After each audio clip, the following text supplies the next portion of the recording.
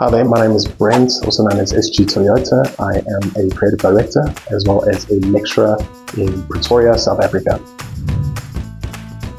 For the Flame Strider set, I wanted to kind of play around with two different styles, where one is more like a medieval gargoyle kind of feel mixed with a more modern fashion. So if you have a look at the artwork, it's got like a stone finish almost, with like a burning lava-esque feel to it, but with modern clothing. High-rise shorts, a hoodie unzipped with like a crop top.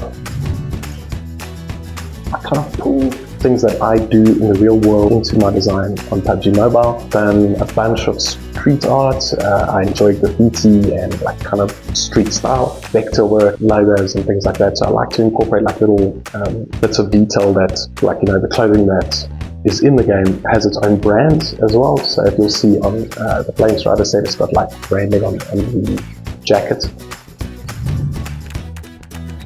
I think what a lot of people don't realize is it's not about having the prettiest artwork.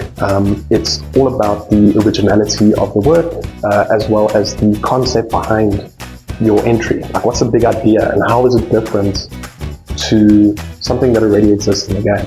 So I keep on pushing students as well as just fans in the game, people that play the game, you know, enter. If you have good ideas, enter.